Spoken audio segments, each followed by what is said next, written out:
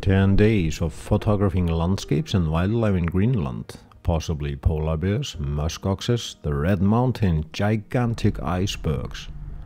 Our friend Daniel Bergman was on the phone, offering us to join an upcoming tour with a small expedition ship to Scoresby Sound in East Greenland. Saying no was not an option.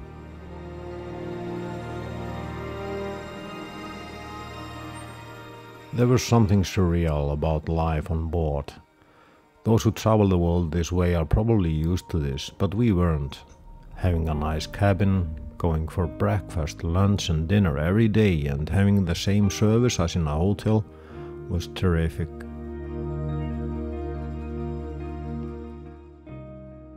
We on a group came here on a Zodiac. Somebody want to go back sooner than planned, and we can have an extra Zodiac.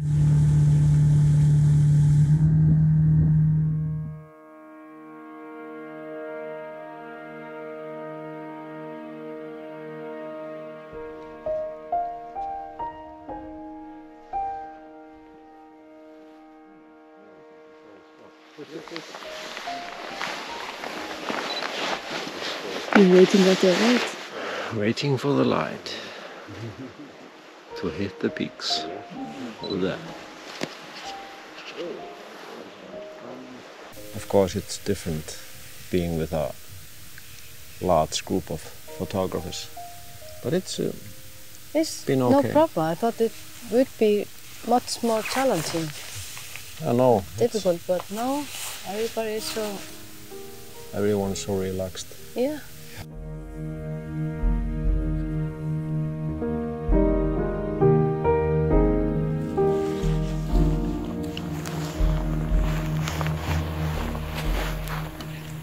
I guess the Red Mountains in Greenland are called Red Mountains for a good reason.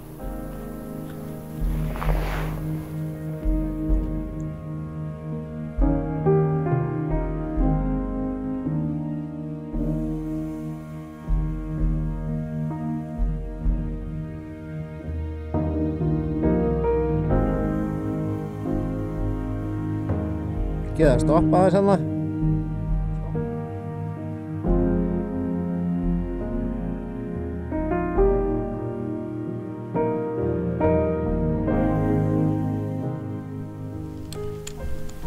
No, I'm just taking handheld.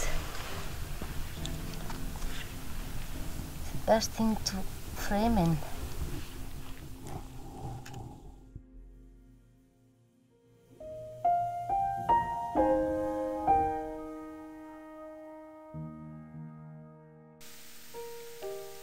We are now at the Red Mountains in Greenland, and I find it like a buffet of foregrounds to be here. It's like you have this colorful ground with all kinds of plants, frozen today. Frozen lakes and Frozen lake. all these beautiful mountains. And this one mountain was red a few minutes ago. Yeah, it's amazing how it was dark, then as soon as the sun came up, it changed colors. gradually became red. Yeah, like my jacket. Almost. And then when the sun was all the way up, it's down to more dull colors. Yeah. This morning we were at the sunrise here at the Red Mountains, as we call them. And it's fantastic to have this color. It's amazing red color they have. But the first day we are here, we've been here once before, the sun was behind the mountains. Yeah. Yeah, I remember that was nice. Then the challenge was the contrast. There was a huge contrast in the photos because you had the sun like this into your face and the mountain also, but finding a foreground, finding a pond or something. I found my favorite shot from that day was when I used the F-18 to have a sun star in the middle of the mountain. Yeah. And a decent foreground. Yeah, it was lovely.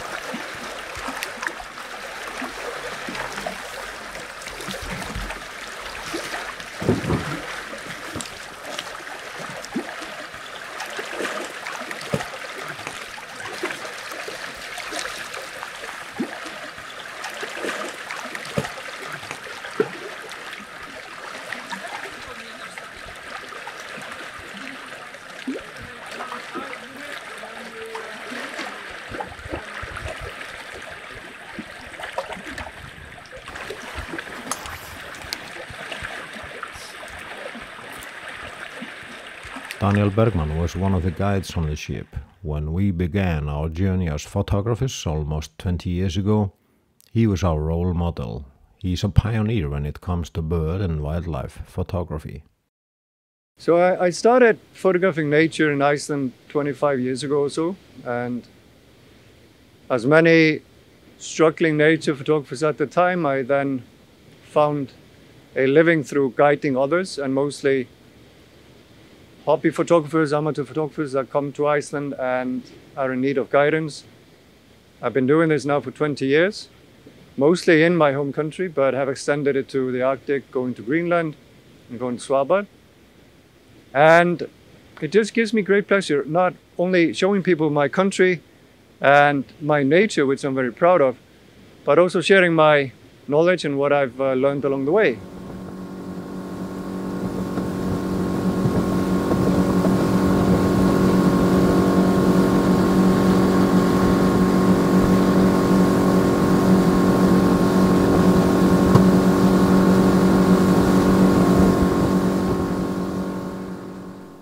The iceberg photography has been from zodiacs and also actually from the ship. It's amazing how easy it is and how comfortable it is to be aboard a ship like Polar Pioneer. Yeah. It's so strange. We have our cabin, and just open a door, take maybe 5 steps, bang, you have a big iceberg in front of you. Yeah. It's unreal. Our cabin is in a really good spot in the ship. But most of them are. Yeah, most of them are. Yeah.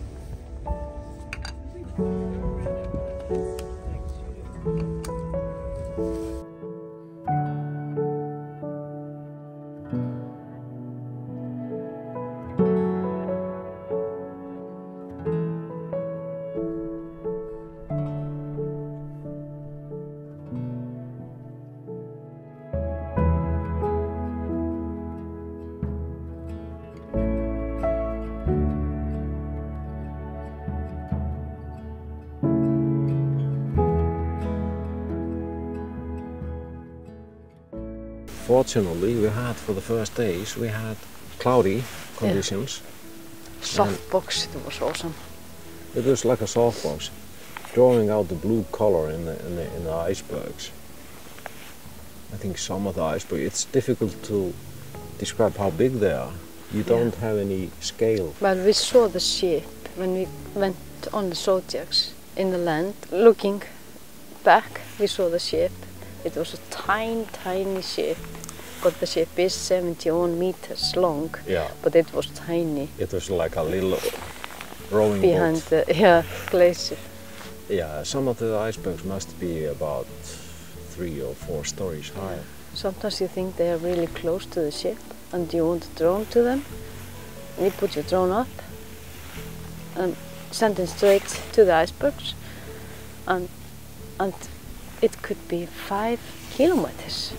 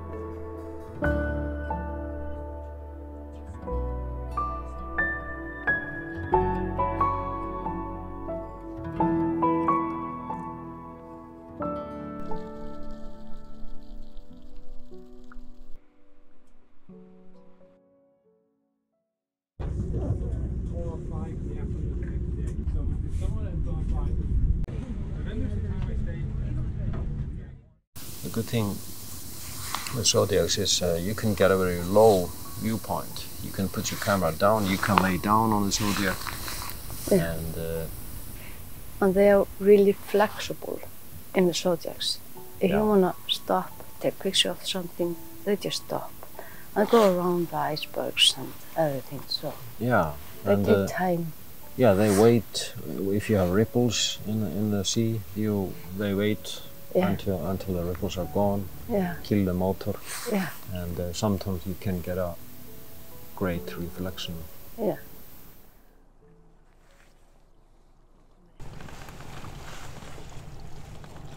Hello. Hi guys. You got it. You ready to weigh?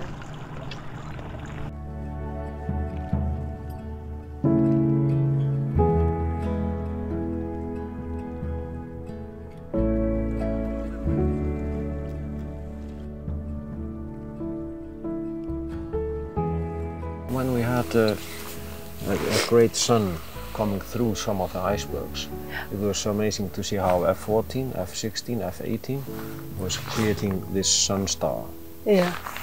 Beautiful. Beautiful sun star.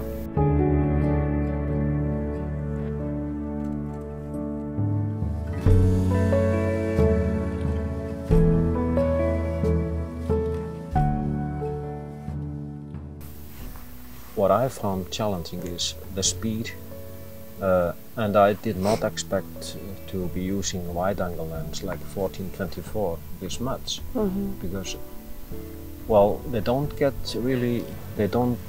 dangerously close to the icebergs because they can calm, they can turn themselves and make waves. Some of them they can go close to. They know. Yeah, the where. little ones. Yeah. And if they're stuck somehow. The little one Swarovski, like Swarovski Yeah, stones. Yeah, they can get close to the tiny ones.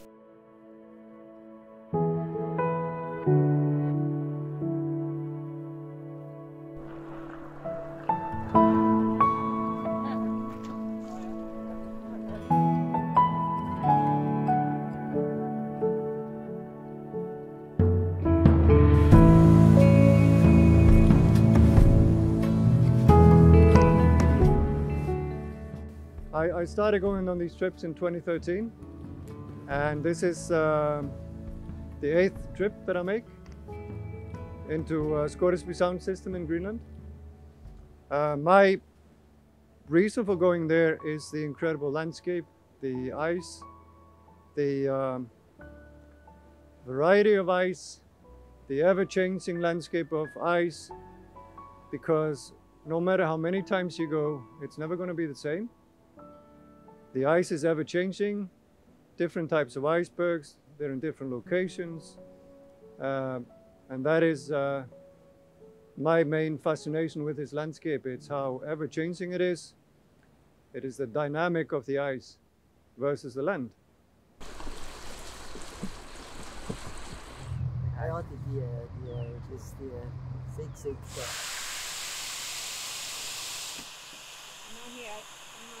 But it's quite nice sometimes to keep it in really slow motion.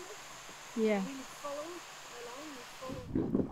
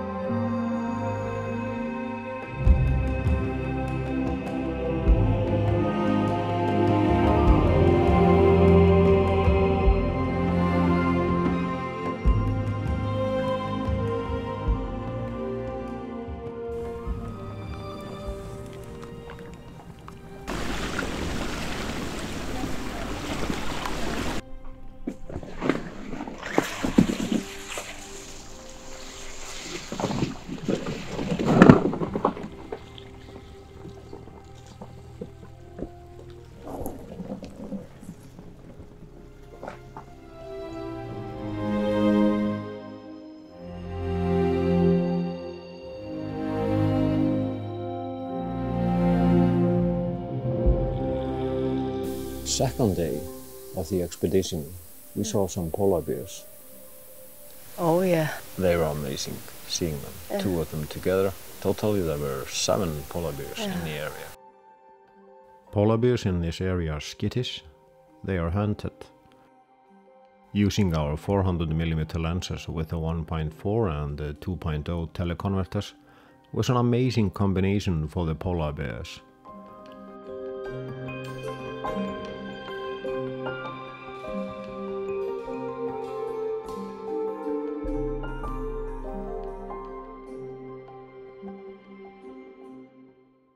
It's amazing how good the photos turned out, considering the distance. The shots that we were taking were probably taken at something close to 300 yards or 300 meters.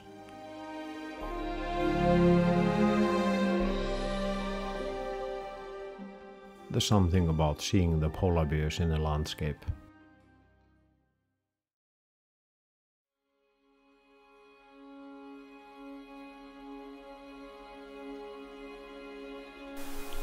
Now I see 6 musk oxes there, 2 muskox there, but we are in a big group, so we will not go closer. But hopefully they will come to us.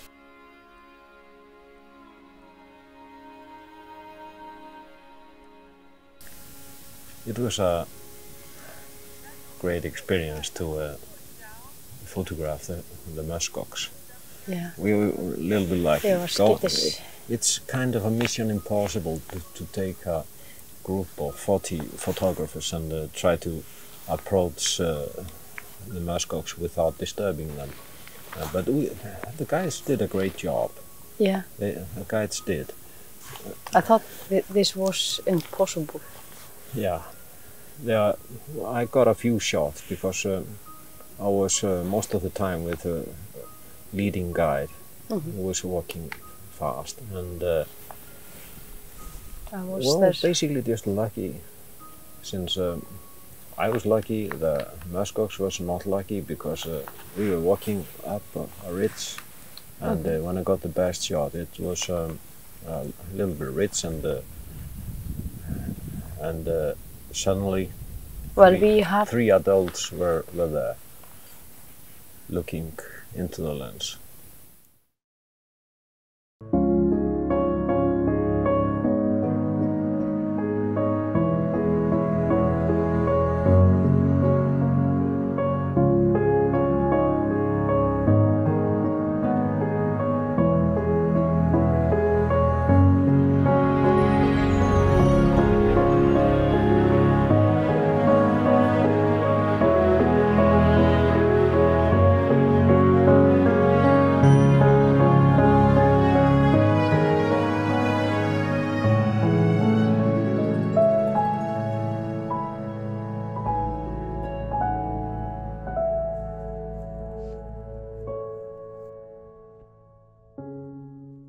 The Greenland landscape has really captured me.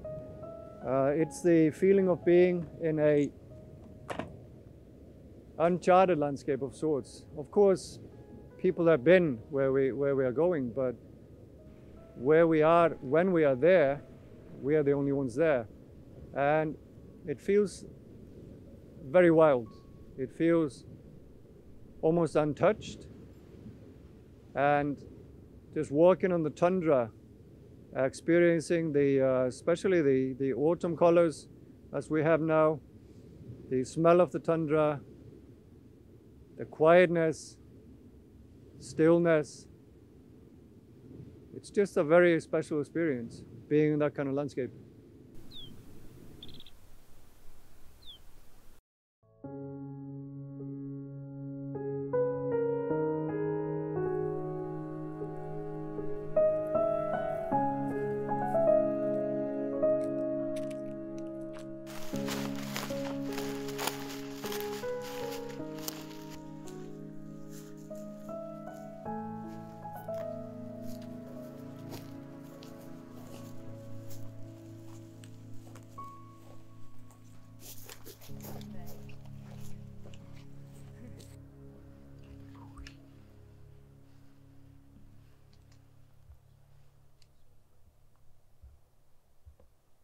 I'm usually a little bit strange.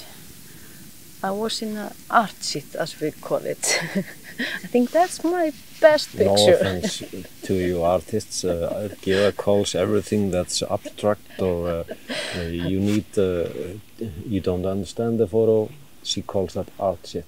I'm looking forward to see that in a big screen when I come home. I took a lot of pictures.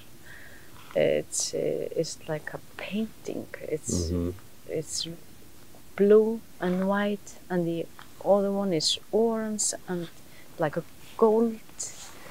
It's all kinds of patterns. I took that from the zodiacs when the sun was hitting the sea. Yeah, the glare. Yeah. Yeah. It's amazing.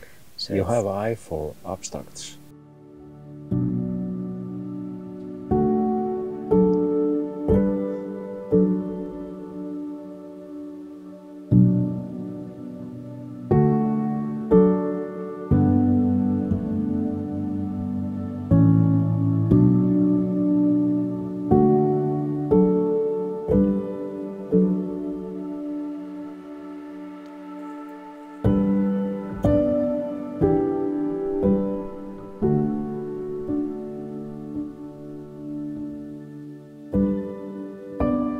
For a few nights we had a clear sky.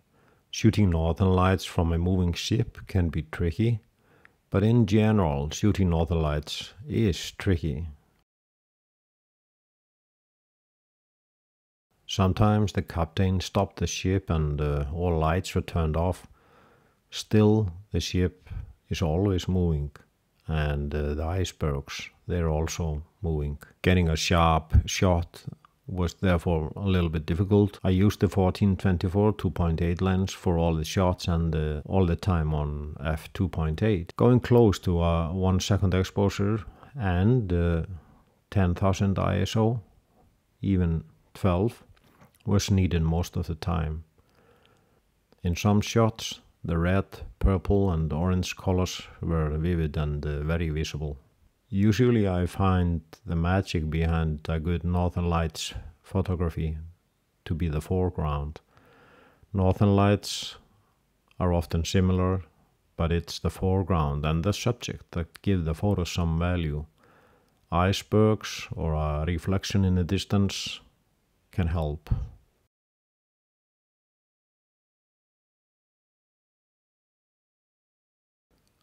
One of the guides on the ship, Jonas Bayer, a fantastic photographer by the way, he was selling waterproof Otley bags. We bought a pair and used it all the time on the ship. Even though we didn't get a proper insert like from f-stop or Love Pro, the bags proved to be really great, and at least I will use mine as a main photo bag in Iceland. The camera bodies we took on the expedition are the Nikon Z7 Mark II and for video the Z6. For lenses it was a Nikon Z14-24 2.8 and the Nikon Z24 120 f4. We also had the 400mm 4.5 lens with 1.4 and 2.0 teleconverters. Since weight and luggage was no problem on this ship, we also took the F-mount 300mm f2.8 and 70-200 f2.8 lenses. A DJI Mavic 3 and a Mini 3 Pro drones were also part of the gear. There are 3 ways to photograph on an expedition like this: from the ship, from zodiacs and from land. When doing landings, it's possible to use tripods, filters and all the usual methods we are used to do for landscape photography. We used 6-stop filters for some of our landscape shots. Mostly we were using a 6-stop magnetic filter for the 14-24 lens, and as for the 24-120 lens we were using our old screw-on filters, 6-stop and sometimes, only sometimes, a circular polarizer, if we used filters.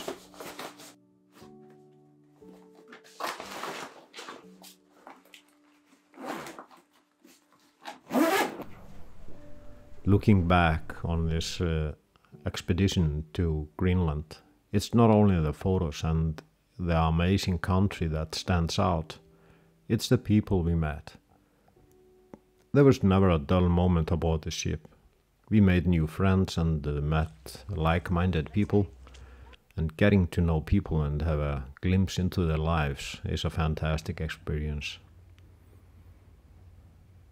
This video is not sponsored, but I remind you about our ebook, Photographing Iceland, a photo guide to 100 locations in Iceland.